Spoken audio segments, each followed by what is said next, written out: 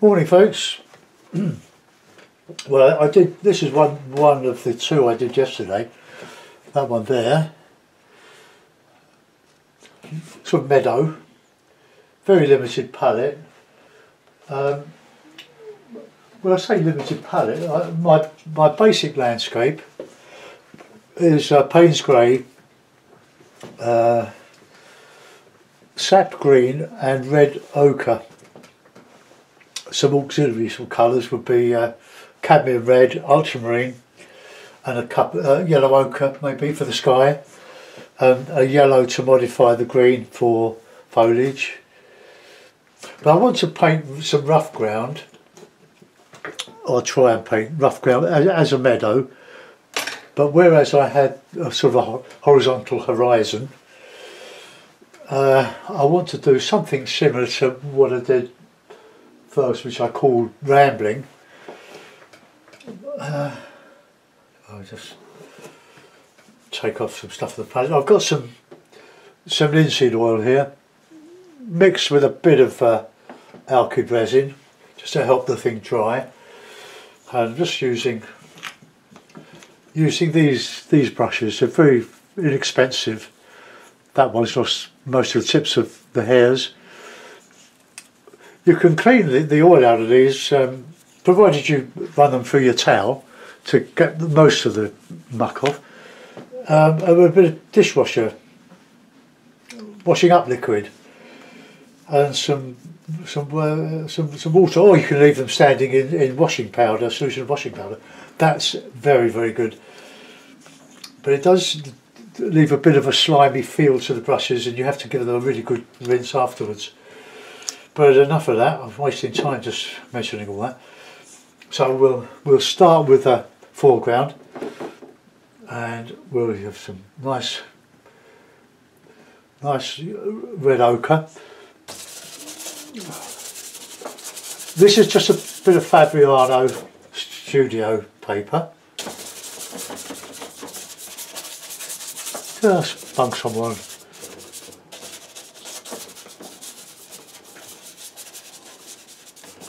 One side different to the other.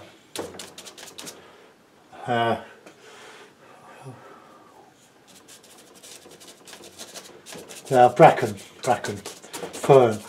I noticed, perhaps for the first time, always something I've always taken for granted, and that was the dead ferns at the end of the season. Well, they're not dead, they're just getting ready for new growth this year. But it's the sort of things you take for granted. You don't give it a second thought. It's just rubbish on the ground, dead. But it gives a wonderful colour under your landscape. And I've noticed all landscapes in the UK are, and probably Europe and everywhere else, are basically the a green and a red.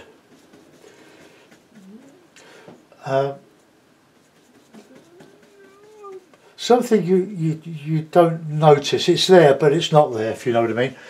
You're looking at the trees or the distance and the landscape, or some buildings, but you overlook this wonderful colour of undergrowth. And you can go over it with your greens and so on and make something of it, but it's there. It's like shadows. Shadows should be there but not really seen.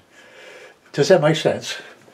Well, let's just get in some of this. I'll use a bit of blue as well in this as I go, but I'm using some Payne's grey and some red. Just get a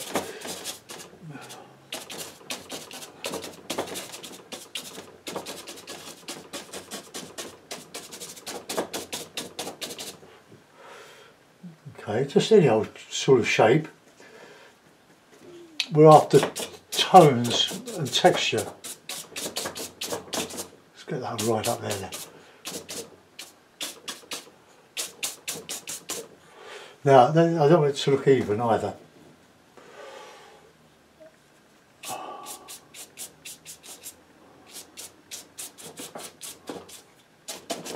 Yeah, I got a bit of blue in that.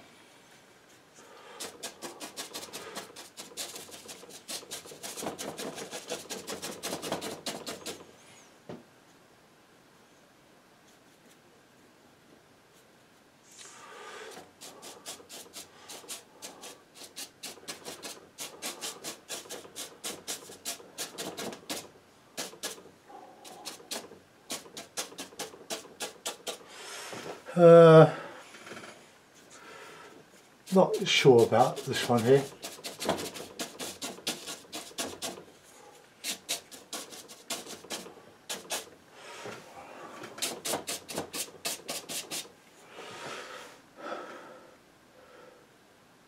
That's quite a good shape. Let's have that going off the paper now. And over the other side we'll get that blue, mix in some of that.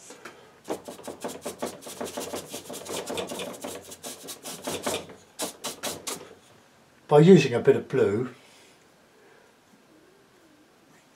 you get some silhouette. We all love silhouettes, don't we? We paint left-handed. Look at that.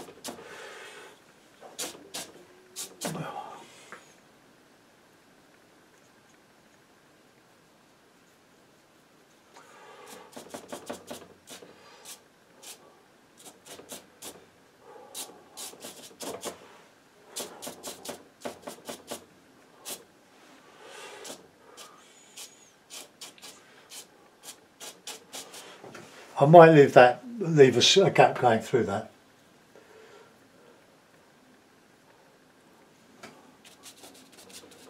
Get some good darks in there. The oil is soaking right into the paper now. And there'll come a time when it won't take any more. So then you can start painting on the surface.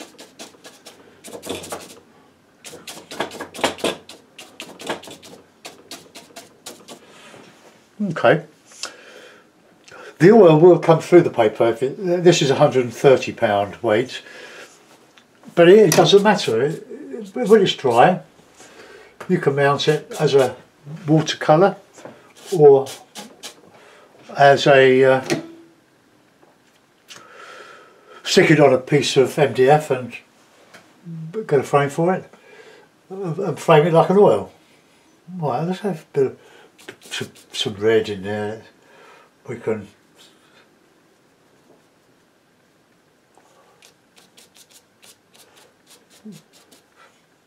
I'm just using light red here and some cadmium yellow.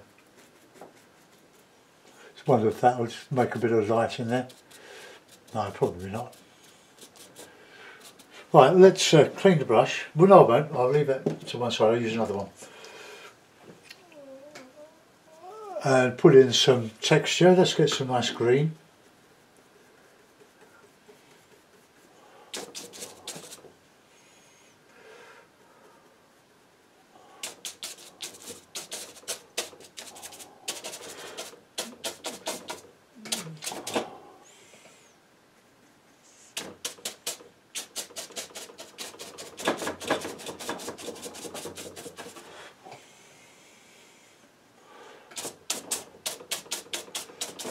Mix in the green with the red.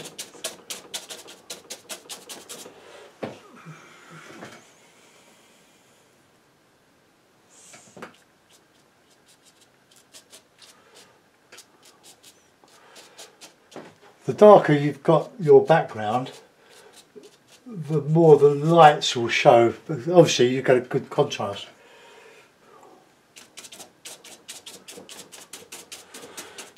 But as a technique, it's different than the when you paint on the boards.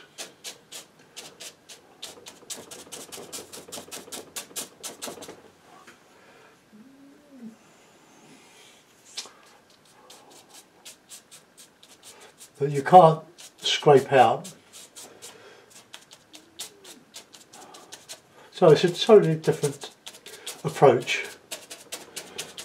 I'll put in lots of dark in here so that we can go over that with some lighter reds.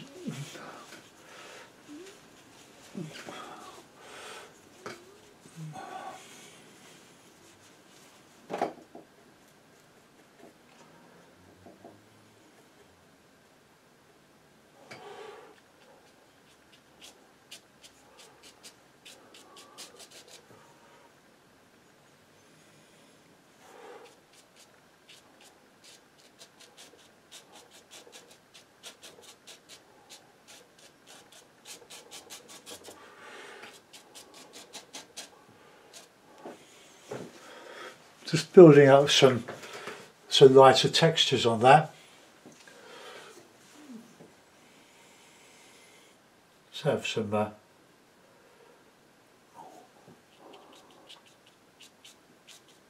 that's red and more orange, so red and cadmium yellow.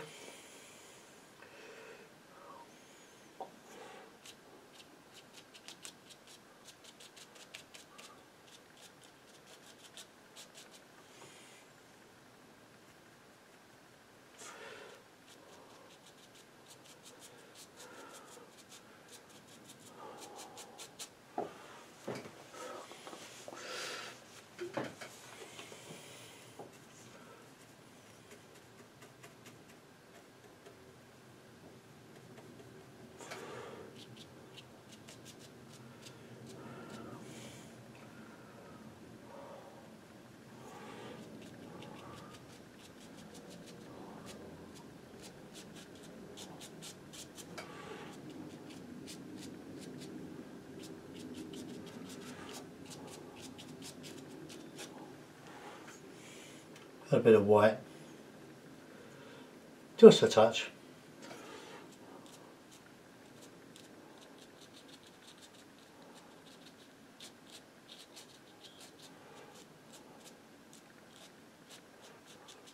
So the light coming through there.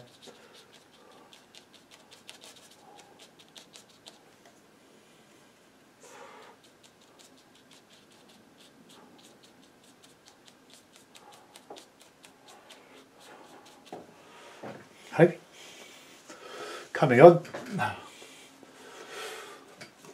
I'll go into the sky soon, but I just want to get some of the light texture. I'll use a bit of ochre.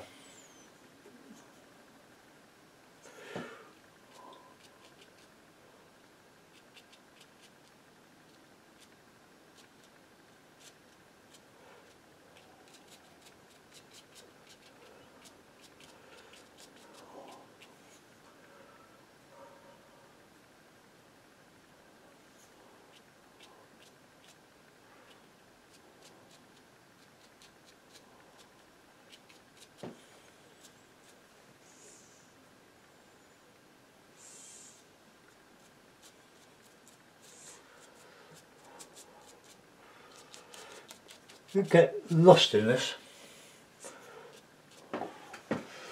Well, I'll get some red in there now. I'll use my other brush.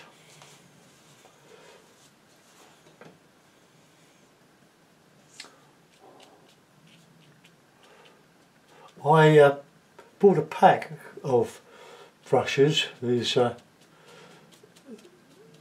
cheapos, but in being cheap they do things that the more refined brushes don't do, like great texture.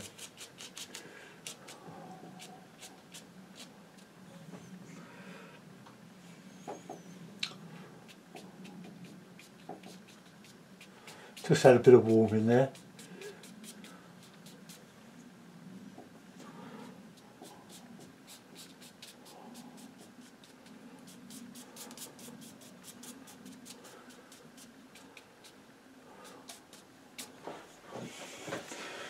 Right, I will put some texture in those trees.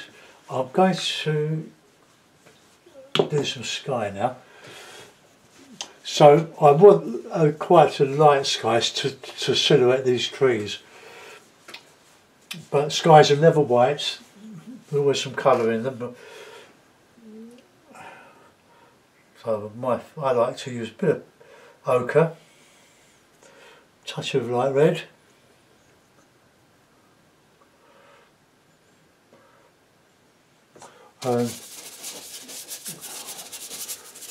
Just go for it.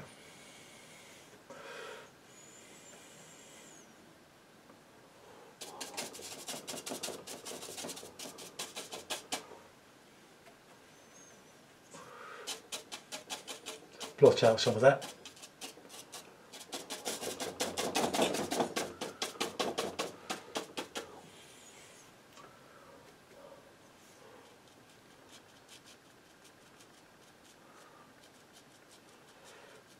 Feather the edges. Once the oil has soaked into the paper, it'll take more paint.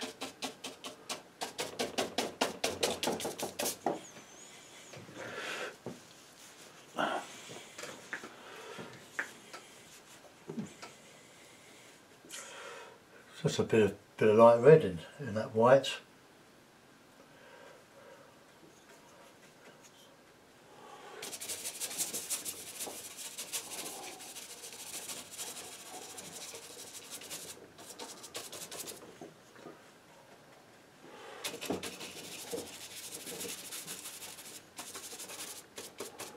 These are very easy to do. You'll be surprised if you've never done one before, especially on the primed MDF with like the gesso, well gessoed and sanded MDF. The small pictures you can use 2mm MDF, is very light, very tough, extremely tough. And then there's the 3mm, which comes up more like a softer hardboard, which is shiny on both sides. But MDF, if you don't know what, I don't know what your trade name might be in your country for MDF, but medium density fibre board, it's a sort of material made from compressed, highly compressed sawdust, I suppose, or dust, wood dust, and glue. And the thicker stuff is used for making furniture, routing. You can make doors out of it, all sorts of, with routers to put shapes in. It's a very versatile material. A friend of mine used to, well, he used it when I became friends with him. That's what he was painting on. But he was using 5mm MDF, which is very, very heavy, especially if you're going to hang it on your wall.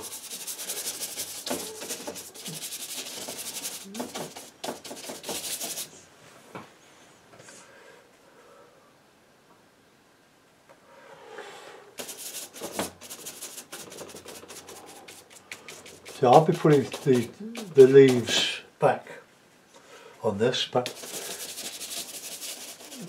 I suppose the bracken would be there in the winter as well as the summer. It'll always be there till it rots away.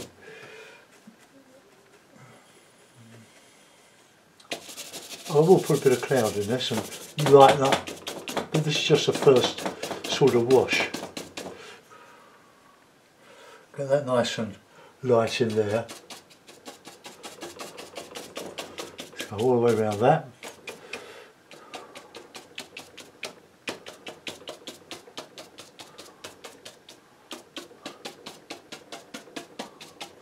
That's a horrible shape, but we'll alter that.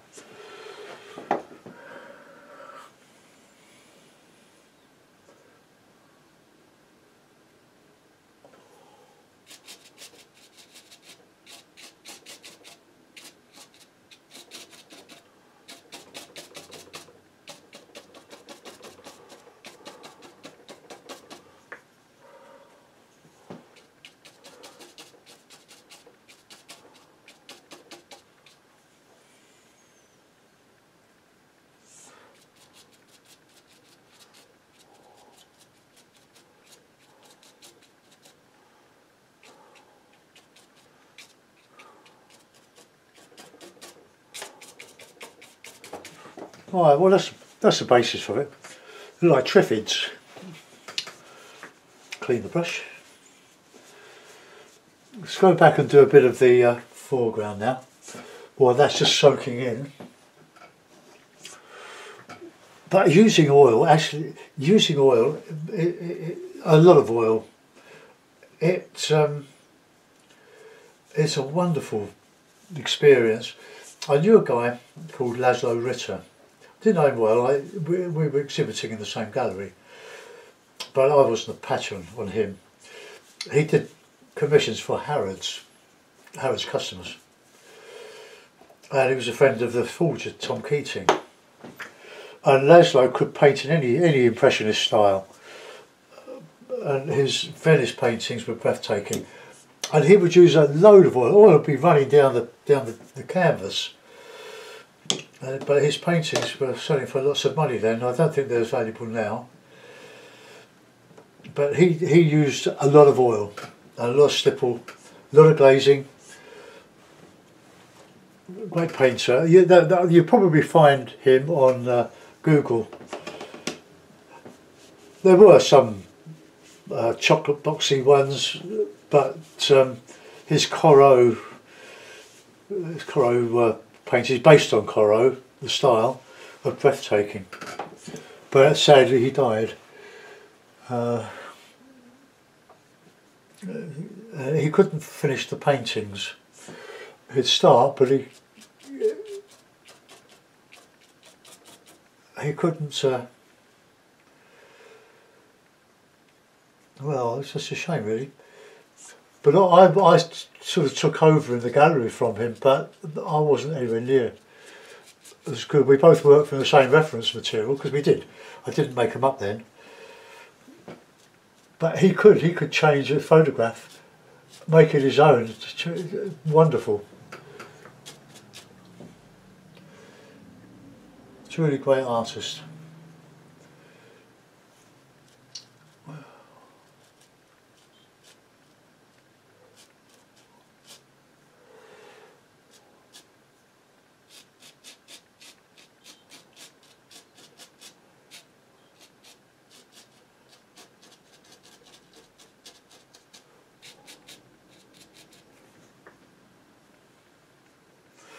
I'm making a bit of blue with the green here.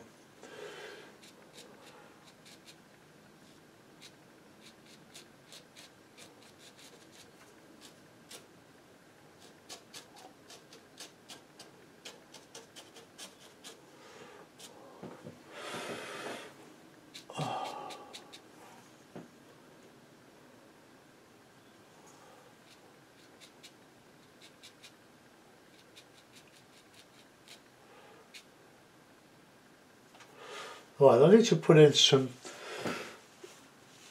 break up some of that outline now with some slightly ochre-y.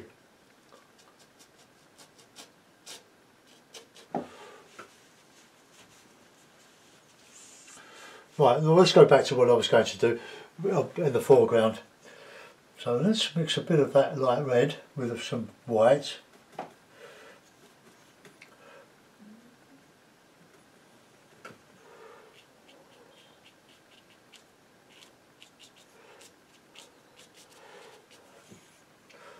When you do this sort of stuff, you can actually pat yourself on the back for doing a totally original piece, because you're making it up. Nobody else has done it.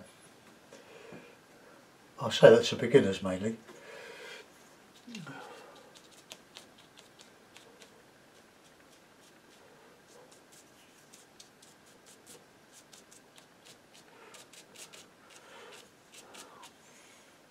Bit of ochre in there. We're making a picture, a piece of art, we're trying to, not a copy of anything. Get some nice light coming through that centre here.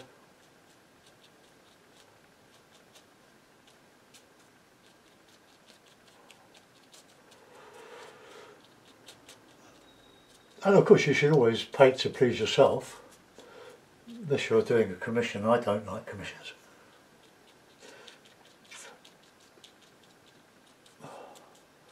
If my two offspring want me to do one for friends of theirs, I will,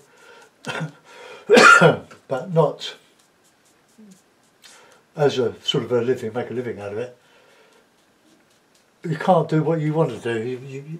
You're painting to order really, and it's like someone asks you to do their cottage, their country cottage. Oh, can you put roses around the doors and the windows, like Rose Cottage? And in reality, they haven't got any. No roses at all, but they just want to idealise it.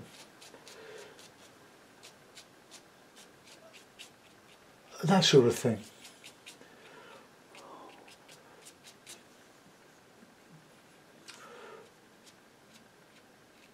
And making art, like it's a lot easier than painting rose cottages, I can tell you. I've done it.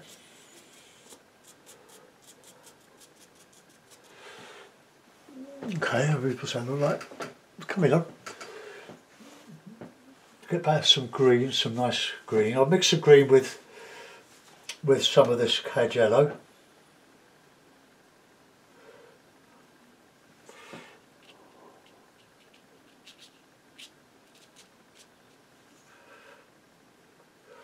There's nothing in the book that says you can't add yellow to your sap green.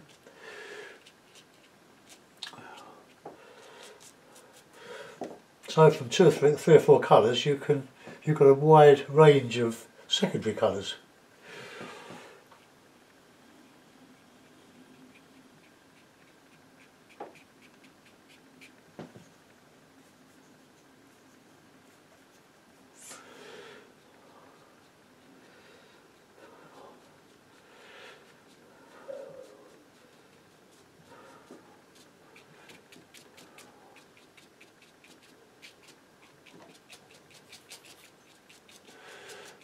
Just a bit of texture there.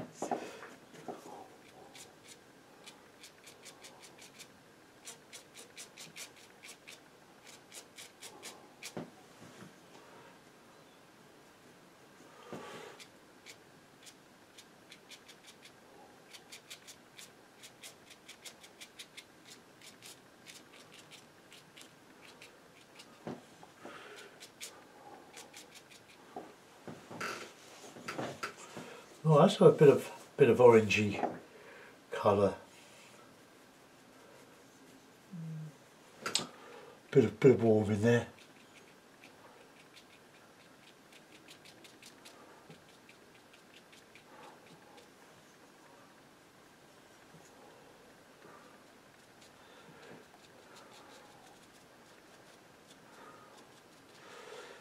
Sort of autumny colour coming in here.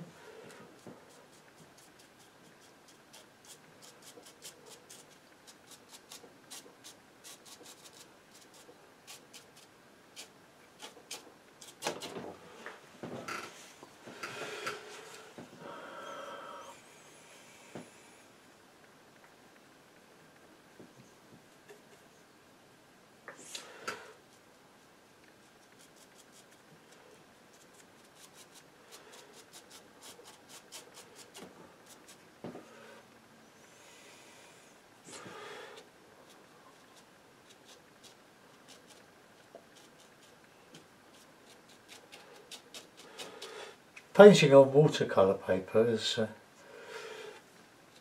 has always been done using oils. Constable, Turner, to name but two. Right, now I want some good light on the top of this meadow. And I'm going to use some ochre.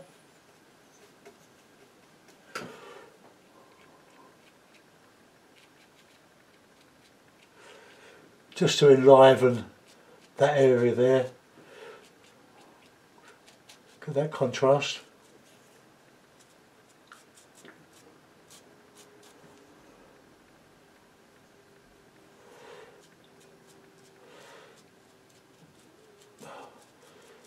I might do some watercolours tomorrow.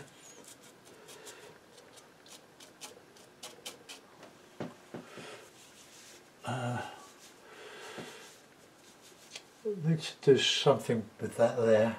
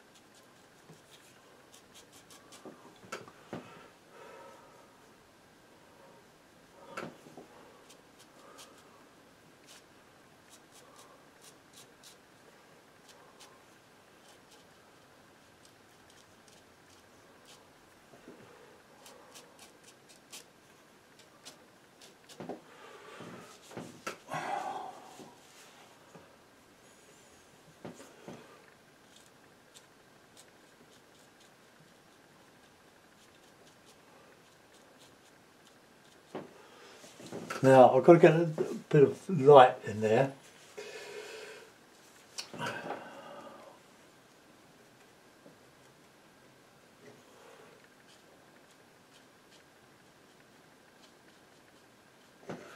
Right, so we've got that breakthrough there now, and we can bit of ochre, bit of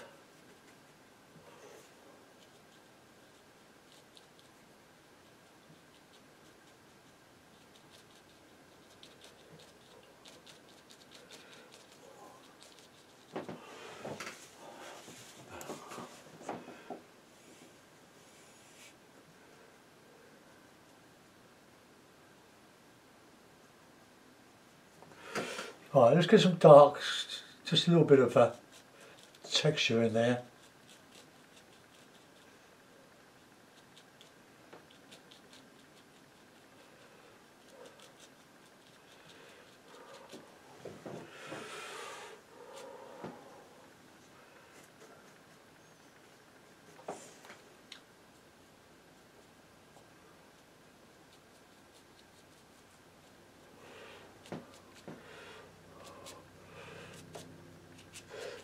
I haven't thought much about the sky yet. I'm just lost in the this wilderness here.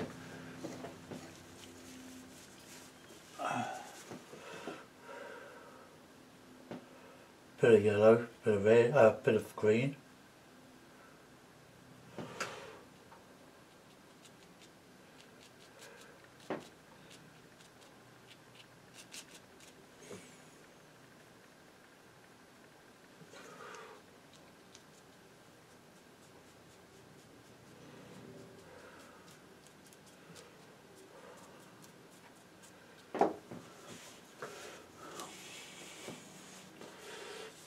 Okay, now we want to get some red,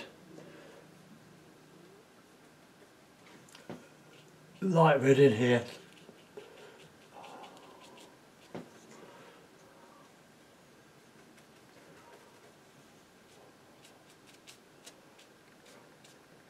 Just lose a lot of the detail, just merge it, blend, so soft blending. That light red, or red ochre, is lovely, but it's mixed with a bit of white. Look, you go with pink. Oh, let's just lose that detail there.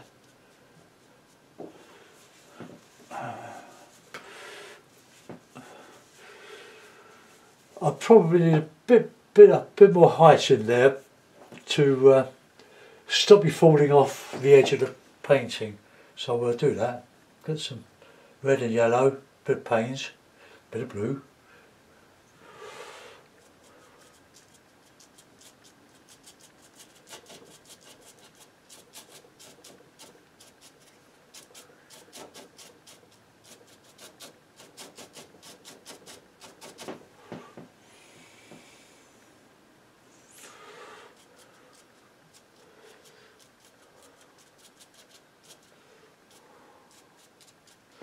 Right, that's a bit better.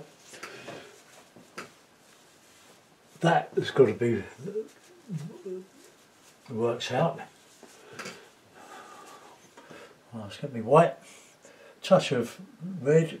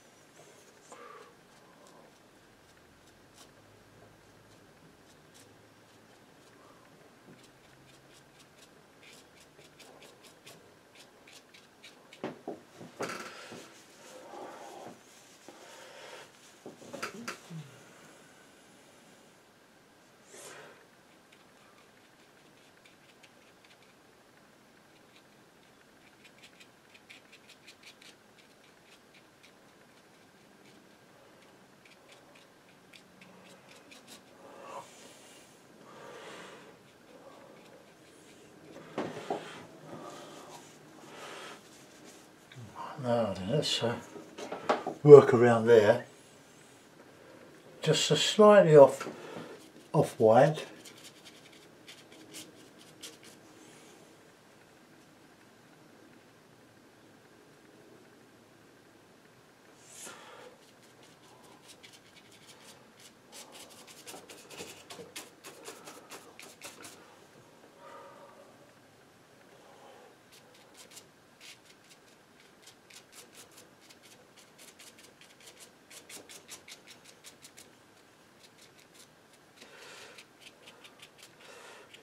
Put some of that light back in the leaves, or what's left of them.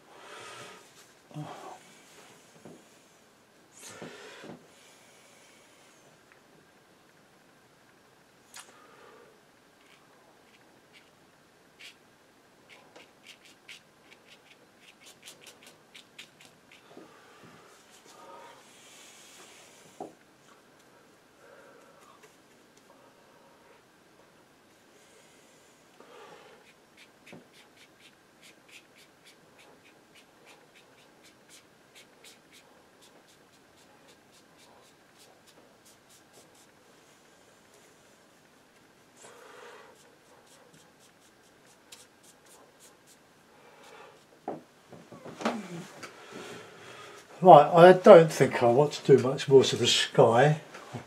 I don't want it to contrast to this. It's a backdrop. I don't want to make a star of the back of the sky and a star of the foreground, because you won't know where to look. I need to get more light back in there. So I'll just do a little bit on this foreground.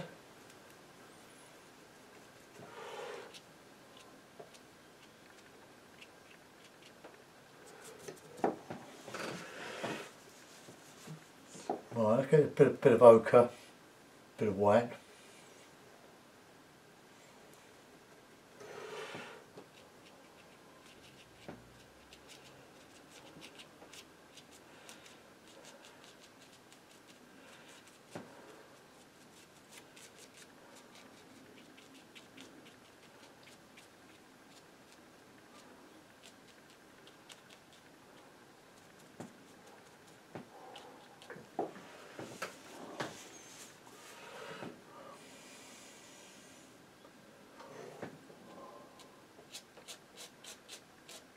It's quite a rough paper.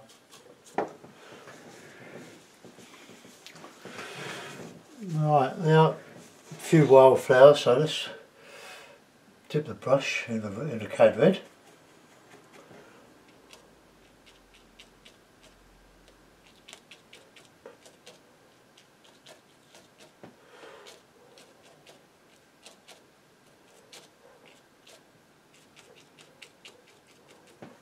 A few nice sort of poppies. Counter change with the green, I'll complement the green.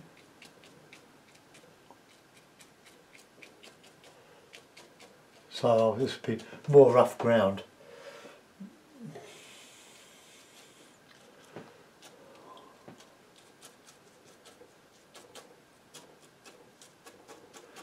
Put them close to the greens.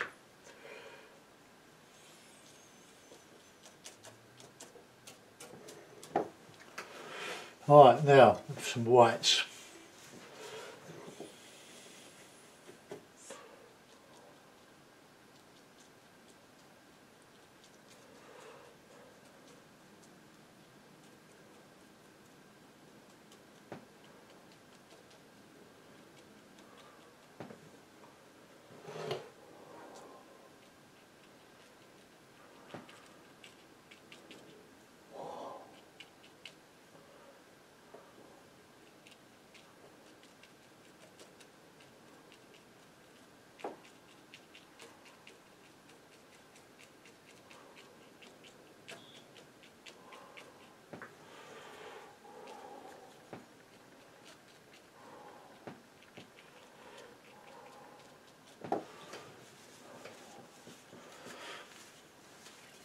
Alright, okay, I'm going to put that in the mount.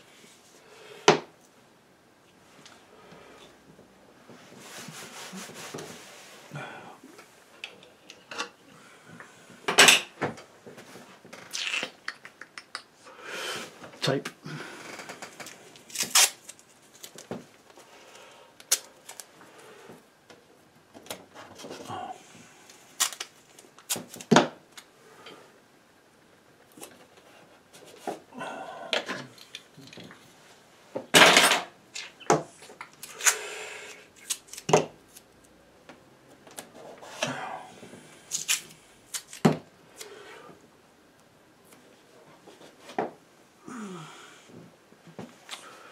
Right, okay, now then, mount.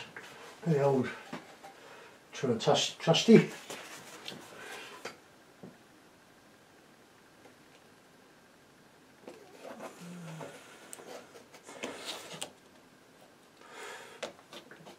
So if these are any good, they can be varnished when they're dry, completely dry. Oops.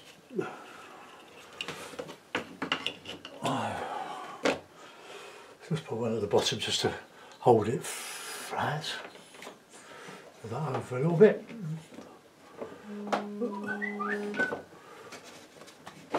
Alright. Where's my other one gone? 1, 2, 3, 4. Well, there we are. It's more like a pastel. So, lovely thing about this way of painting, you can hardly tell the difference between that and an oil pastel from where I am. Let's bring you round a bit so you can see it.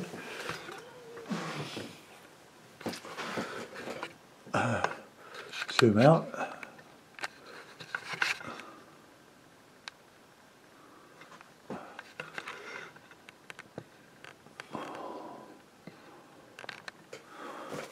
Okay, well there it is.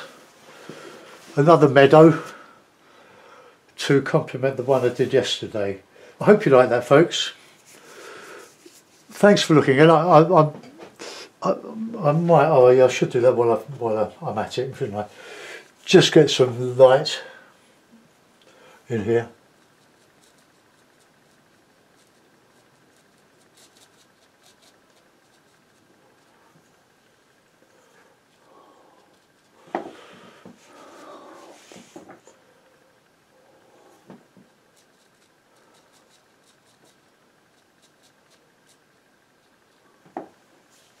Okay, that'll do.